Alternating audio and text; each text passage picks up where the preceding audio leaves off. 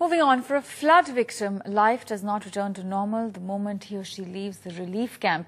In fact, the struggle begins just then. T.S. Sudhir spent a day with Sudharani and her family in Vijayawada as they cope with a past that's been washed away, making the present tense and future uncertain.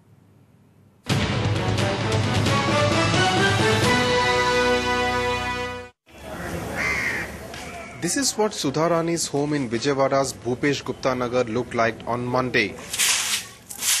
By Wednesday, the water had receded and Sudha's family returned home.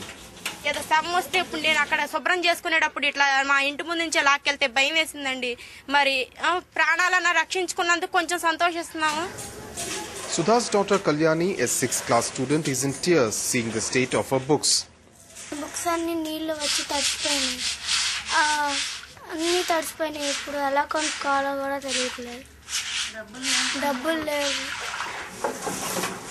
Sudha's husband runs a lorry.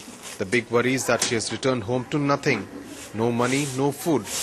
The rice she had left behind became wet and spoiled and is now unfit for cooking. బియ్యము చింతపండు ఉప్పు అన్ని మొత్తం సమస్తం తడిసిపోయినాయండి నూనెతో సహా నీళ్ళల్లో కలిసిపోయినాయండి మొత్తం ఇదిగోండి ఇక్కడే ఇప్పుడు పిల్లలకు వంట చేసి పెడతాక ఏమీ లేకుండా తడిసిపోయినాయండి. So they have to depend on food from the relief camp. Sudharani's family is glad to be back home from their makeshift relief camp on the main road, and they hope such a nightmare never visits them ever again. In Vijayawada with camera person Nagraj, T.S. Sudhir, NDTV.